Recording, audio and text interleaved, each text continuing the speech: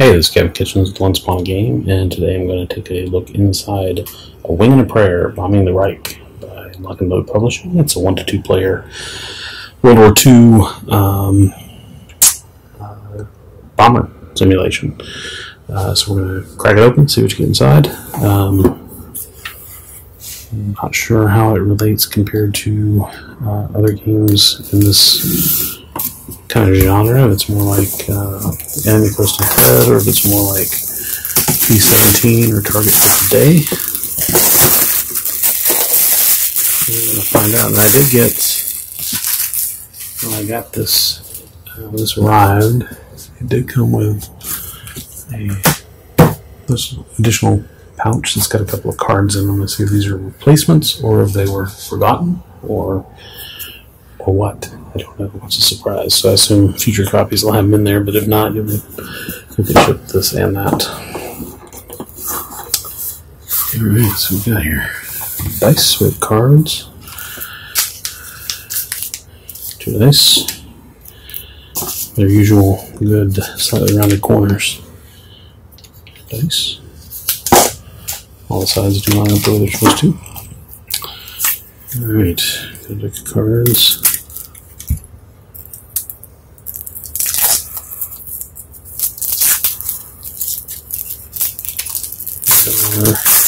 Standard poker size. They are a little bit thinner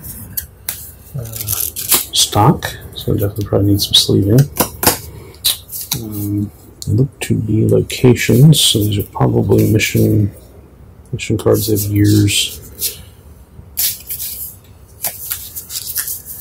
Somebody to read the rules with.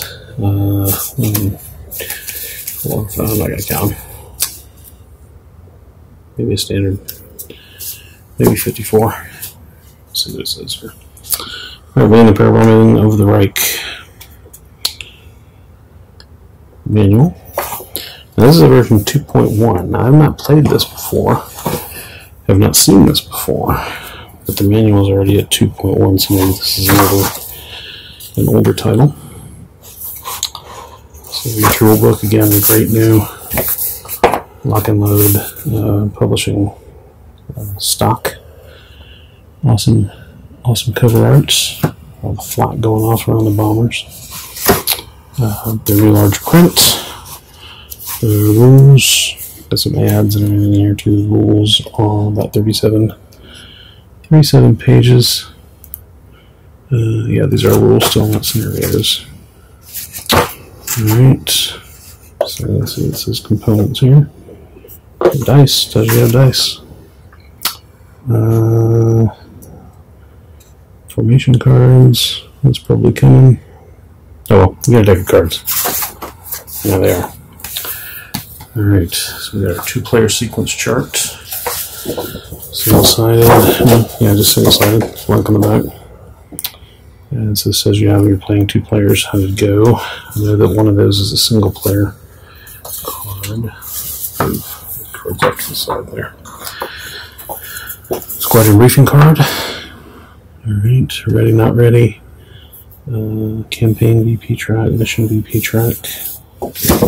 Again, single-sided because this will go on the table. Alright, so now we got an Air Combat 1 chart. And this one that they sent me is also an Air Combat 1 chart.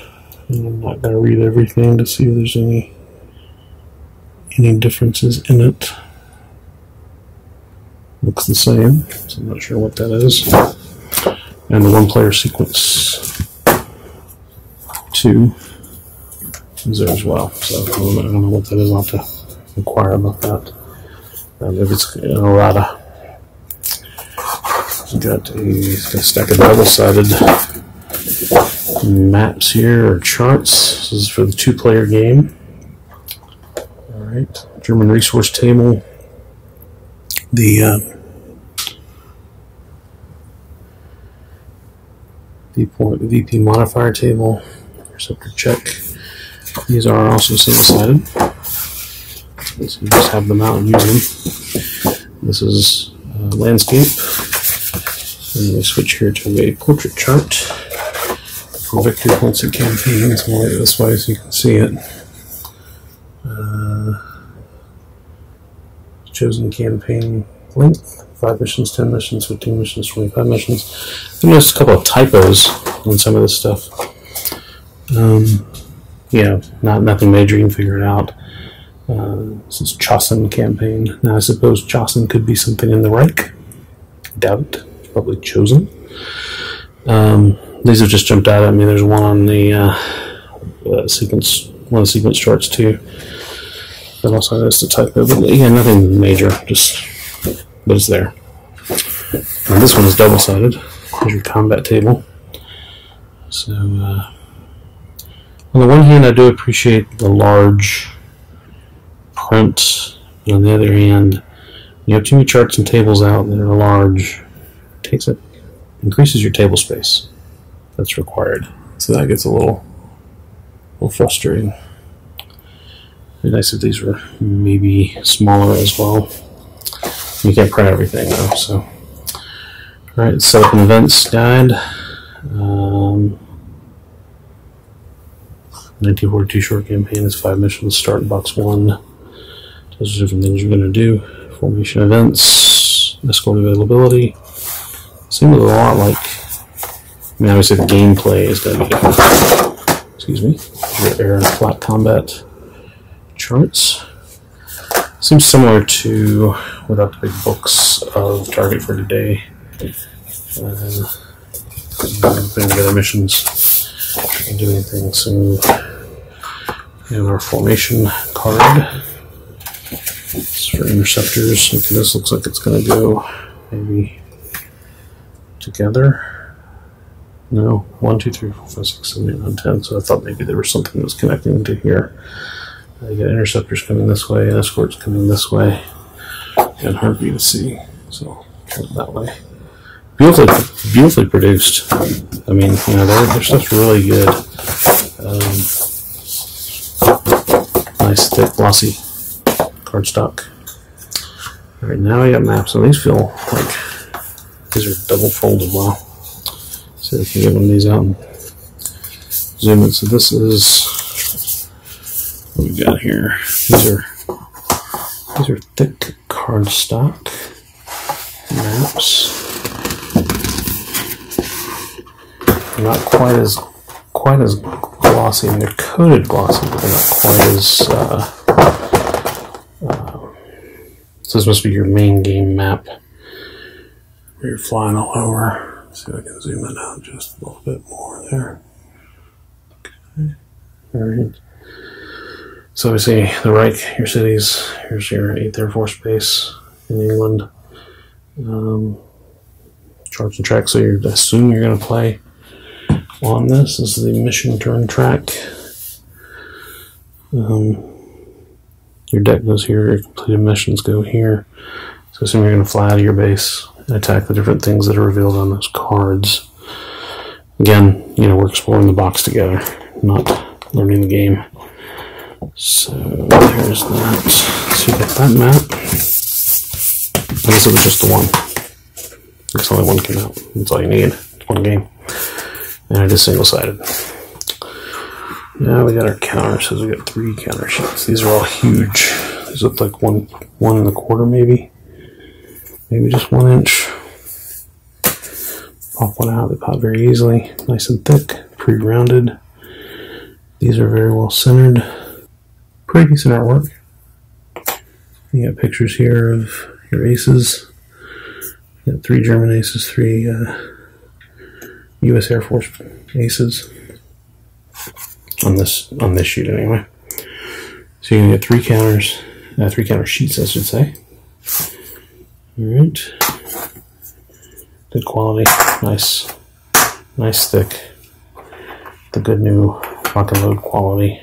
We're setting the bar here on a lot of this stuff. Planes. And then different named. Looks like you got some named bombers here.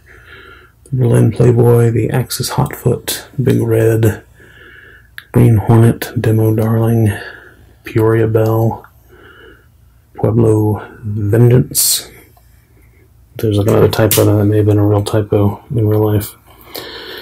Okay, so one thing I have noticed here after we've gone through everything is that while I do have the One Player Sequence 2 and Air Combat 1 charts, which are in this bag, and may have errata on them, I'm not reading them all right now. There's another sheet in here. That is the One Player Sequence 1, Air Combat 2. So must be they just sent them as a set. So Air Combat 1 and 2, the One Player Game Sequence 1 and 2. So there's one of those is in here, but they go as a pair. So they sent them both as a protection. So anyway, so you get the counter sheets, you get the sequence cards, and obviously they've sent correction there. You get the game board, you get a formation card. It's going to take a lot of table space though. That's one thing. See how it plays out. Looking forward to it though. It's kind of cool. Maybe a little more depth, I think, than some of the other narrative generation games. We'll see. Maybe some more strategy. Game charts. Briefing card. Lots of cards here. Lots of charts. 2-player sequence sheet. And the 2.1 manual. 2 dice. And a deck of cards is what comes in. A Wing and a Prayer bombing the Reich from Lock and Load Publishing. Thank you so much for watching. God bless you.